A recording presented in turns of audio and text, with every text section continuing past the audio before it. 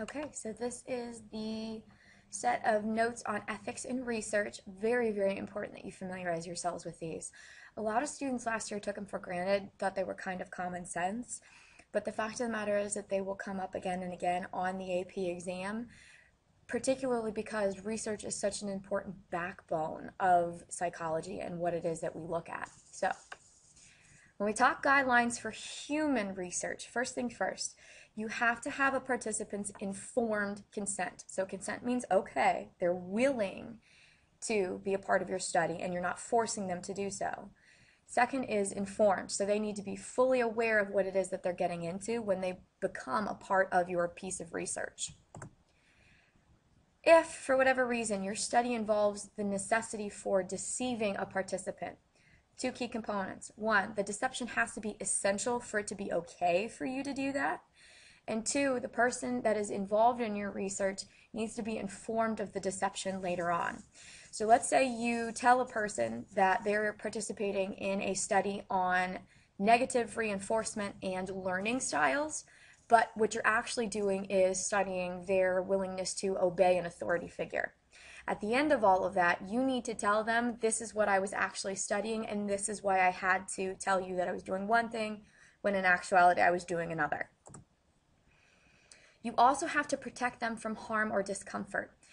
If a study gets to a point where there's the possibility of some kind of long-term negative consequence to a participant, whether it's physically, emotionally, mentally, you've got to stop. You are not allowed to continue.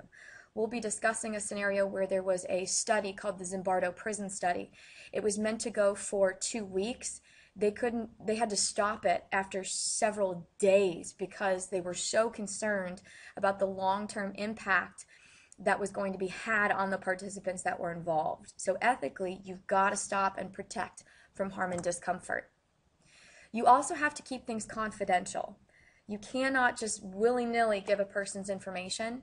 It has to be kept secret. So when you report results from your findings, you cannot provide personal information of your participants. You have to give them pseudonyms, for example, and make it so that way their information is kept private. You also have to give an adequate debriefing.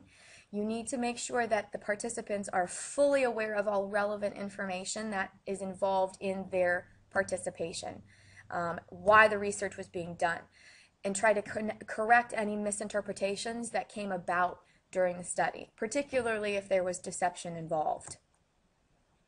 So, why privacy?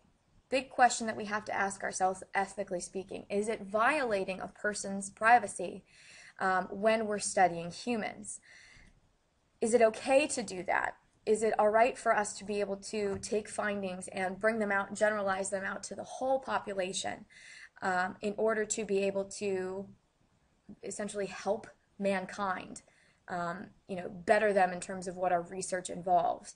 That's a big issue that a lot of psychologists are facing today. Is it okay to breach a person's privacy if it will better humanity in the long run?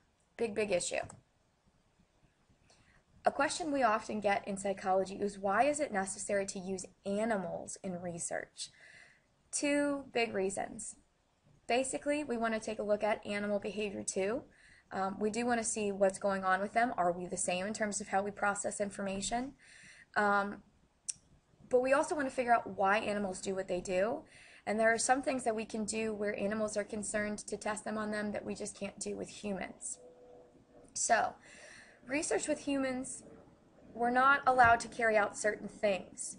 We can't, for example, cause physical discomfort or harm. So how do we go about finding out certain things with regard to pain, for example, or other behaviors? Best way to do that is through animal research, okay?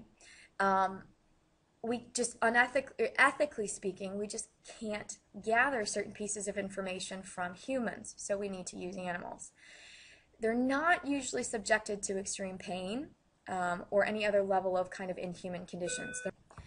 They're not allowed to be starved or anything along those lines. It has to be necessary for human benefit and welfare in order for an animal to be put under some level of inhumane conditions. There are guidelines as to how to care about animals during research that's being done.